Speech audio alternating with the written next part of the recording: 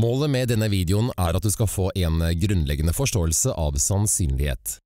Sannsynlighet er et ord du sannsynligvis kjenner, og sannsynligvis kjenner du også litt av konseptet. Forhåpentligvis vil denne videoen hjelpe deg å få en enda større forståelse av det. La oss si at vi har en rettferdig mynt her. Og når vi snakker om en rettferdig mynt, mener vi at sjansen for at den lander på den ene eller den andre siden er like stor. Så vi kan se på de to sidene av mynten som likeverdige. Vekten er den samme på begge sider, og kaster vi kron og mynt, er det ikke mer sannsynlig at den lander på den ene siden fremfor den andre. Sannsynligheten for det er like stor. På den ene siden av mynten har vi kron, hvor portrettet er. Vi har jo kongelig statsoverhode, og de kongelige har krone, og den andre siden er mynt. Så dette er kronen, og den andre siden er mynt. Og når vi kaster kron og mynt, er spørsmålet: hva er sannsynligheten? Hva er sannsynligheten for at vi får kron?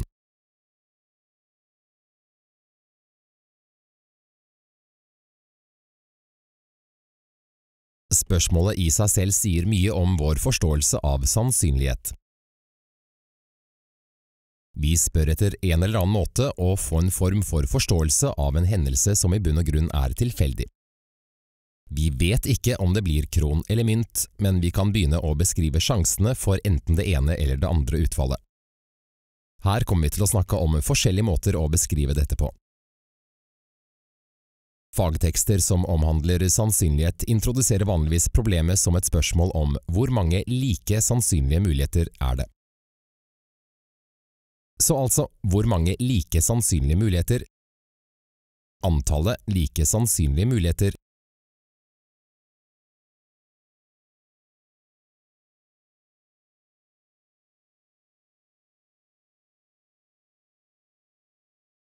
Og av antallet like sannsynlige muligheter for denne situasjonen,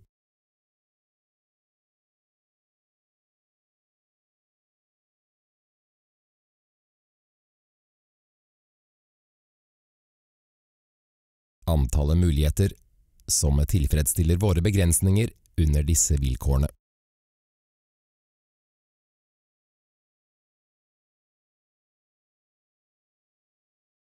Spørsmålet er altså, hvor mange like sannsynlige muligheter er det for at vi får kron eller mynt? Vel, det er bare to muligheter. Vi forutsetter for eksempel at mynten ikke vil lande på siden og bli stående. Vi forutsetter at den lander flatt. Det er med andre ord to muligheter, to like store muligheter. Vi ville fått enten kron eller mynt. Hva er antallet muligheter som møter våre vilkår? Vel, kron er ett vilkår, og det blir 1 del av 2, 1/2. Så en måte vi kan se på dette på er at sannsynligheten for at vi får kron er lik 1/2, altså 1/2. Og foretrekker vi å skrive det som prosentdel, vet vi jo at det tilsvarer 50%. Men en annen måte vi har for å konseptualisere sannsynlighet, og som vil gitt oss samme svar, er å si: la oss si at når vi skal kaste kron og mynt, er det å regne som et eksperiment. Selv om vi vanligvis forbinder et eksperiment med noe man gjør i et laboratorium og som har med fysikk og kjemi å gjøre. Men hver gang vi kaster kron og mynt, er det å regne som et eksperiment.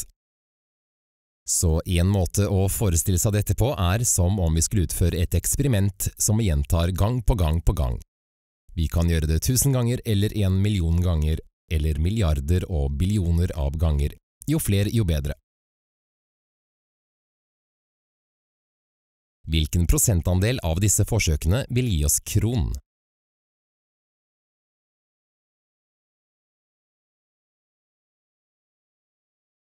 Denne 50% sjansen for å få kron betyr at dersom vi gjorde dette eksperimentet et uendelig antall ganger, ville vi fått kron 50% av gangene.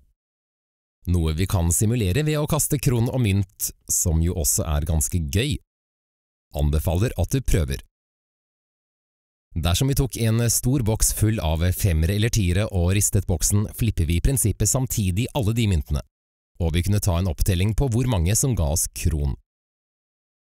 og vi vil se at jo større antall mynter vi prøver med, jo større er sannsynligheten for å ende opp rundt 50%. Men det er en sjanse for, selv om vi skulle flippet samme mynt 1 million ganger, sjansen er der selv om den er knøttliten for at vi ender opp med bare mynt.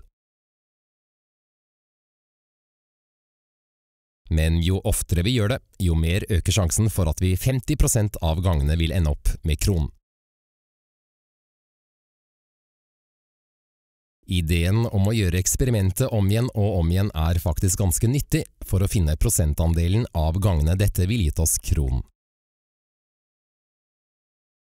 La oss se litt på hvordan vi kan anvende disse tingene i det virkelige liv.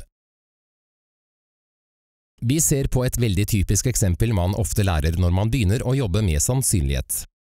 Her er det snakk om et terningkast, og her er terningen vår.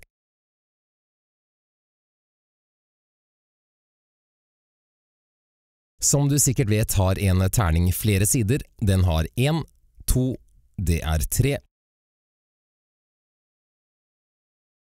Og hvis vi antar at dette er en rettferdig terning, gir denne oss 6 forskjellige mulige utfall.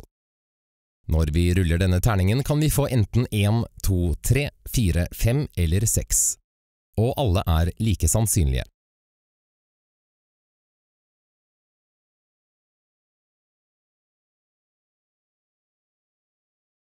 Så hvis vi antar at dette er en rettferdig terning og jeg ruller den, hvor stor sannsynlighet er det for at jeg får 1? Hva er antallet like store muligheter for det endelige utfallet? Vi har 6 like store muligheter. Og hvor mange av disse oppfyller betingelsene våre? Det er kun 1 som oppfyller betingelsene. Og da har vi en 1/6 sjanse for at vi får terningkast 1.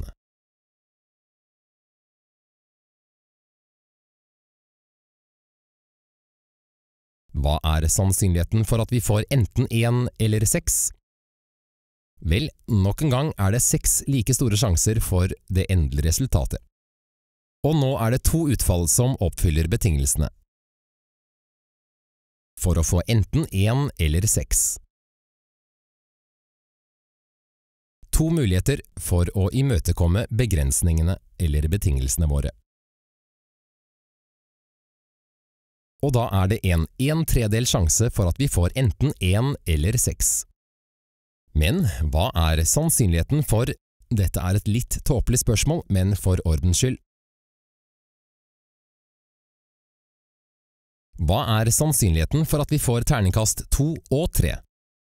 Og jeg snakker her kun om ett terningkast. Vel, en 2er eller en 3er kan vi få i et hvilket som helst terningkast. Det er ikke snakk om 2 terningkast, så i denne spesifikke situasjonen er det 6 muligheter, men selvsagt kan ingen av disse gi oss både en 2er og en 3er. I ett og samme forsøk, i det samme eksperimentet, kan vi ikke få begge deler.